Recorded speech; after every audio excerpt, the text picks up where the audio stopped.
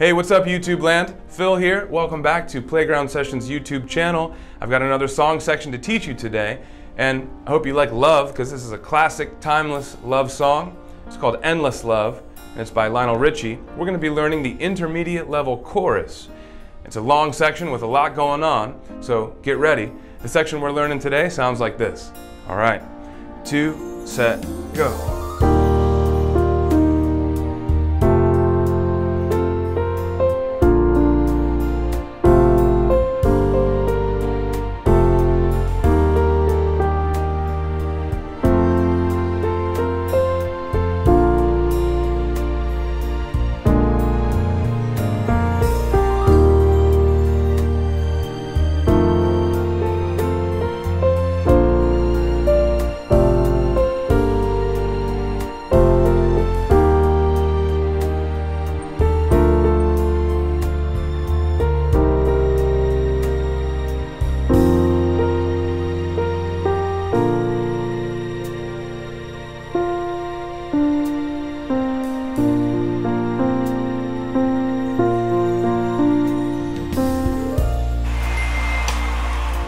Hey, there's 100%. That's always fun. And if you're not playing in the Playground Sessions app, you should be, because that 100% popped up based on my performance. It grades you as you play. It's interactive.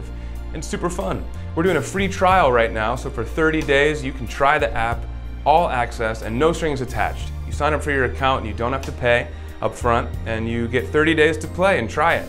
On day 29, if you want to cancel, go for it. You won't get charged. So click the link in this video's description or tap that card above and go ahead and open it in a new tab, because we got some work to do on this video, but when we're done, I want you to get started in the app. You can even finish this song there. All right, let's get started with the right hand first. I'm going to break it down in detail for you. Here we go. The key signature for this arrangement is 2 flats, B flat and E flat. That, of course, tells us we're in the key of B flat. Time signature is 4/4, also known as common time, because we see this one a whole lot in all styles of music. It means 4 beats per measure, and the quarter note gets the beat. All right, let's talk about notes. We're going to start on a G above middle C. Our next note's F with our 3rd finger. Then we're going to play E flat. Tie that over to the next measure. And then we see 3 triplet quarter notes, right? A, B flat, C. Those 3 together are 1 bracket of triplets. That's going to fit into the space usually that 2 quarter notes would fit, so we're going to squeeze 3 into that 2. Triplet.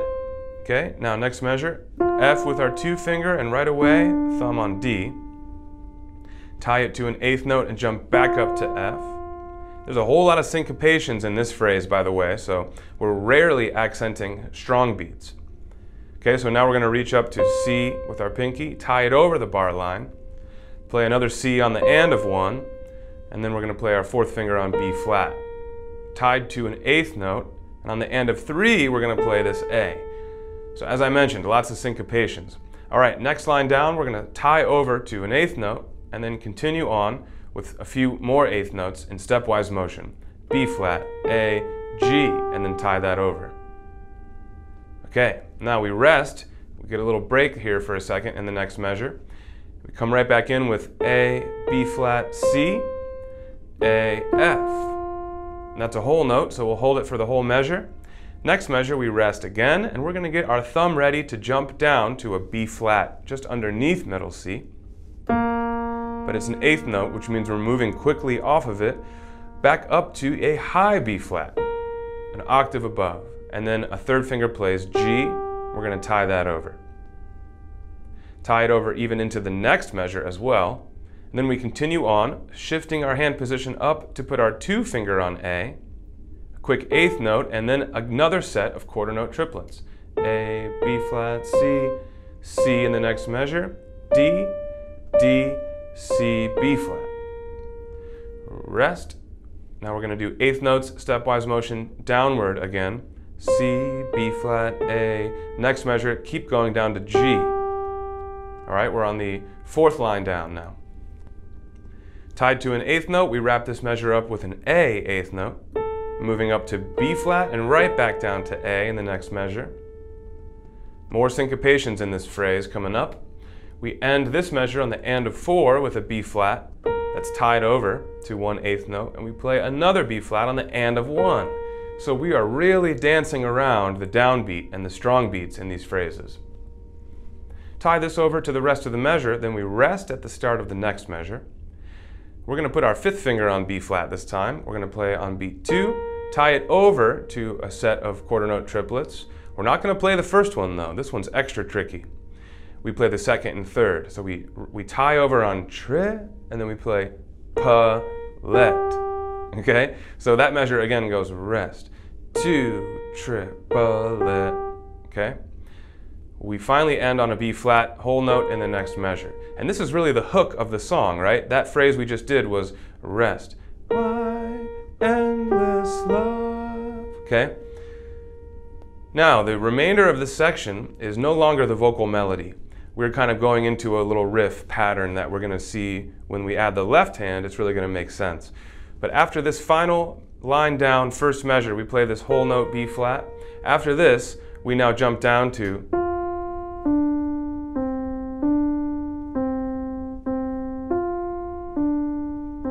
so that kind of just sounds like a random melody, right? But again, when we add the left hand, it's going to make sense. Check it out. Okay, so we'll get into that in just a sec. But for now, let's stay focused on just the right hand. And that's the majority of it right there. We covered it. The only thing we need to spend a little more time on, of course, is rhythm and timing. So to do that, what I want to do is bring in our backing track at the medium tempo. If you're playing in the Playground Sessions app, there's a convenient toolbar up top, and there's all sorts of tools and buttons you can push to help make learning a bit easier and quicker. And what I'm going to do is click the medium tempo button. It's going to shift it down to an appropriate learning tempo. We're still going to have our backing track or our band playing along with us. So let's do that now. We're going to try the right hand at the slow tempo, and once we get 100% there, we'll move on to try it at the full speed. You guys ready? All right. 1, 2, set, go. 1 and 2 and 3. Tie it over. 2 and triple it. Good. Tie it over. 2 and 3 and 4 and 1 and 2 and lots of syncopations. Rest. 2 and 3 and 4 and 1. Whole note. Look ahead. We have a rest. Get your thumb down to B flat. Here we go. And 4 and tie it. Tie into the next measure. 1 and 2 and triplet. 1 and 2 and 1. Good. And 4 and 1, 2, 3, 4 and 1 and 3, 4 and 1 and again syncopated. Rest. 2, triplet. 1. Look ahead.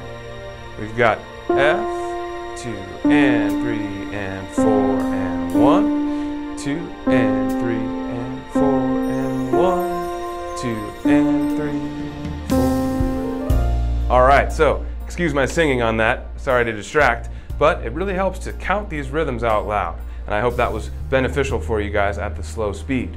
Please take advantage of these video lessons by pausing and rewinding and playing back with me in that same run through at the slow speed as many times as needed. But when you're ready, let's now try it at full speed, and I won't sing or talk. We're on our own here. I'm just going to perform this for you at the full speed. So let's do it. 1, 2, set, go.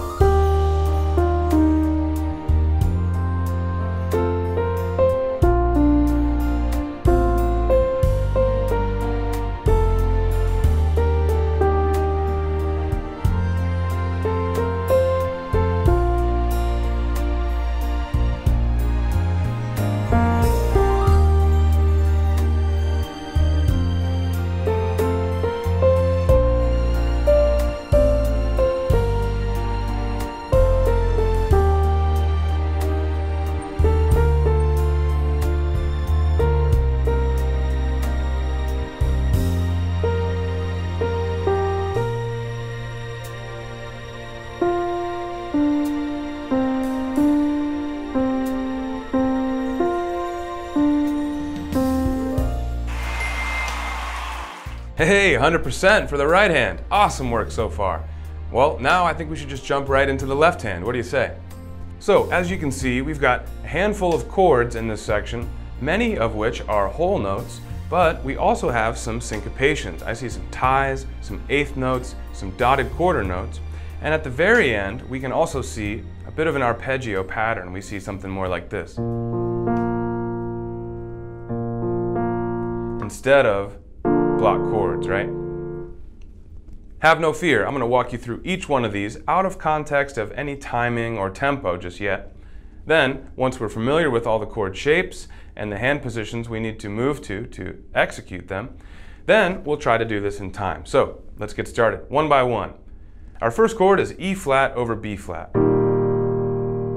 Then we're going to move up to an F over C. And in fact, the chord symbol says F7 over C, even though this triad is just an F major chord over C. And the reason for that is because in the right hand, we're actually going to be holding an E flat. The E flat is the 7 of an F chord, so this technically, when you consider both hands, is an F7 over C. So our next chord is B flat over D. Lots of inversions in this. Here we see some syncopations. We're going to tie to an eighth note, and then on the and of 3, we're going to move to F over C again.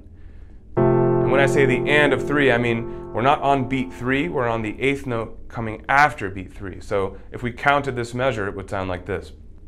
1 and 2 and 3 and 4 and. We play this F over C on the and of beat 3. All right, then we move on to the next measure, G minor over D. This actually is very familiar, right? Because it's one note different from B flat over D. So this time we're playing G minor over D. Same rhythms in this measure. We're tying to an eighth note on beat 3, and then F over C hits again on the and of 3. So let's look at those two measures, measure 3 and 4 in the notation above. It looks like this.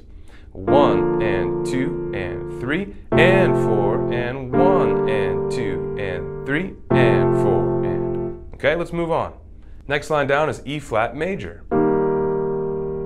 Then we go to F major. And these are in root position now, not in second inversion like they were down here at the beginning. All right, now they're root position, E flat, F.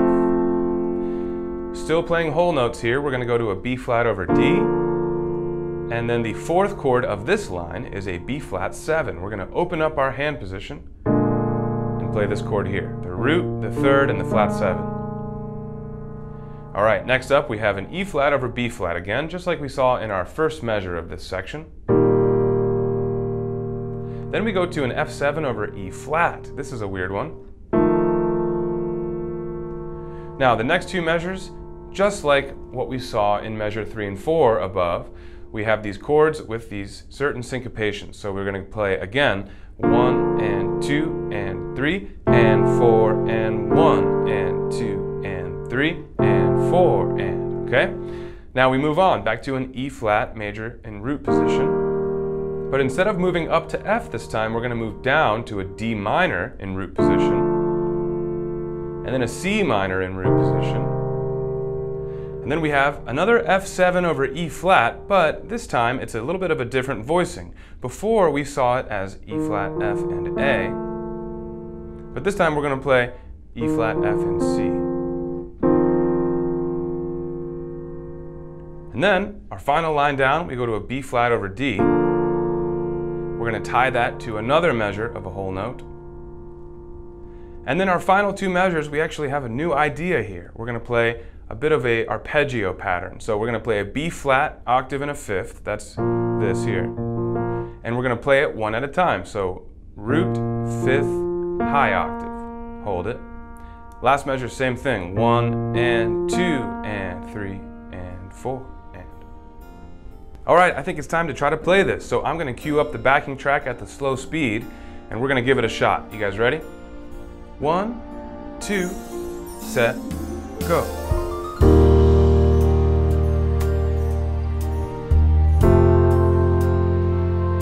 All right, here we go. 1 and 2 and 3 and 4 and 1 and 2 and 3 and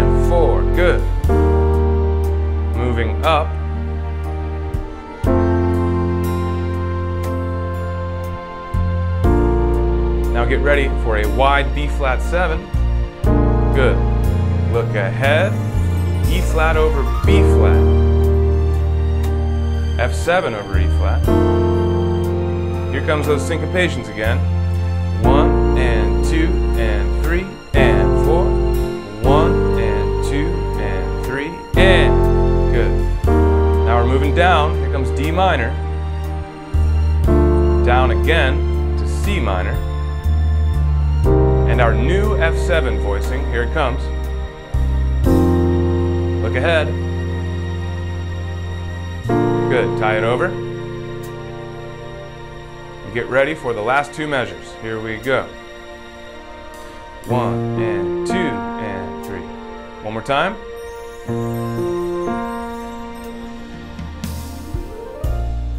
Great work, guys. As always, pause, rewind, play back as needed. But now let's go to full speed with this left hand. 1, 2, set, go.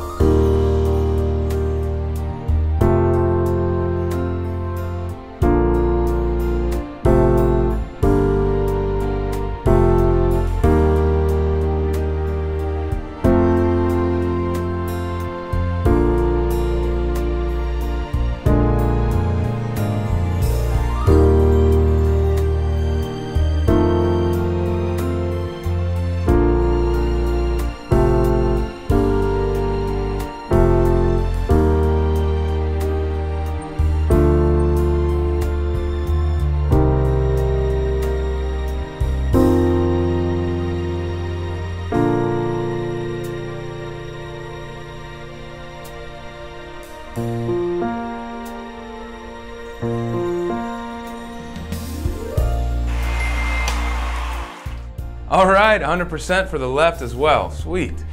Well, we've got the right hand down, we've got the left hand down. Now we just need to put them together, right? Sounds easy, but this one's going to be a little more involved than we might think. So we've got some work to do ahead of us still. But briefly, I want to pause and remind you guys that when we're done with this video, if you want to finish this in the interactive app, you should, because we're doing a free trial right now for 30 days with no strings attached. You sign up today, you've got 30 days as a full member in the app to try all the nooks and crannies of the app and really get an experience for what it's like. If you're loving it, then you could become a member, but you don't have to commit up front. It's 30 days to play. If you want to try your free trial now, click the link in this video's description or tap that card above that says, "What are you waiting for?" Tap it now and open it in a new tab so that when we're done with this video here on YouTube, you can go right into the app, start your free trial, no payment necessary, and you can finish this song with interactive notation. You won't see me in a video lesson for every one of these songs, but you will have interactive notation for everything. And you've got 3 free song credits just for signing up as a bonus, which means you can go to the song store in the app, grab the interactive notation for this song, and grab a few more and give it a shot. All right, well, I hope you enjoy the app, but for now, let's keep going. We've got a little more work to do. We're gonna put these hands together for Endless Love. Let's do it. We're going to start with the slow tempo, of course, but even at the slow speed, this one may be too tricky to jump right into hands together. So I'm going to ask you guys to pause and really put the hands together out of any timing, all right? No context of rhythms or timing. I'll give you an example of what I mean. I want you to play something like this. Okay, beat 1 of measure 1. Both hands play together, looks like this. And then I know that the left hand is holding out for the whole measure, so I can actually put my attention to the right hand while it finishes out this measure. So F, E flat. Okay, now looking ahead. The next measure, the left hand plays on the downbeat, but the right hand is holding over. So the left hand plays by itself in measure 2. But now, since it's another whole note, we know it's going to hold the rest of the measure, so the right hand picks up the attention now. We're going to move on the right hand on its own up here. Okay, next measure they play at the same time again.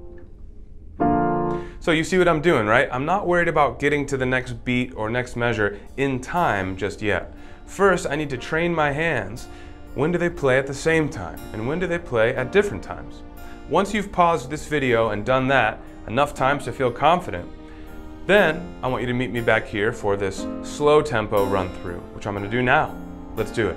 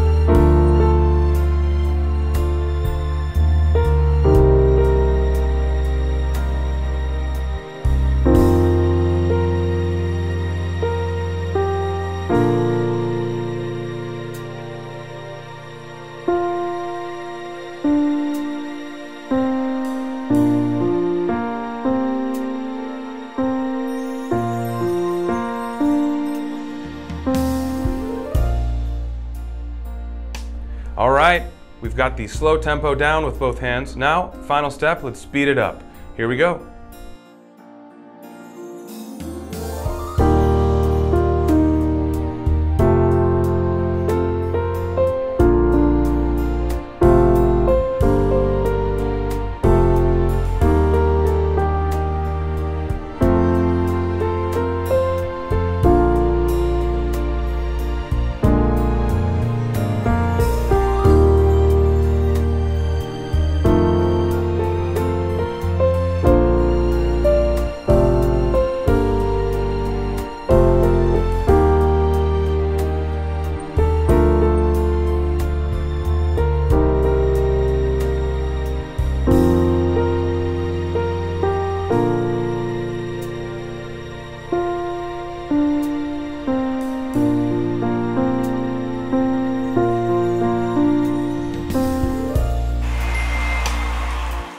Hey, 100% again.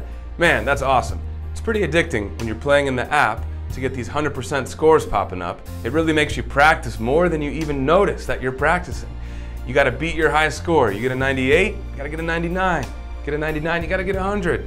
If you were playing outside of the app and you played a 90% performance, you might say, hey, that was good enough, I'm gonna move on. But when you see that score pop up in the app, it gets you wanting to beat your score and get it perfect, right? Get it to 100. So I hope you guys check out the app and take advantage of that free trial. Until then, I'll see you guys in the next YouTube lesson tutorial. I'm Phil, thanks for watching. The features you saw on screen today can be at your fingertips with the Playground Sessions app. Co-created by music legend Quincy Jones, Playground teaches the piano with interactive feedback and gaming features, all while using your favorite songs. All right guys, I'm Phil. Hit subscribe so I can see you for the next video.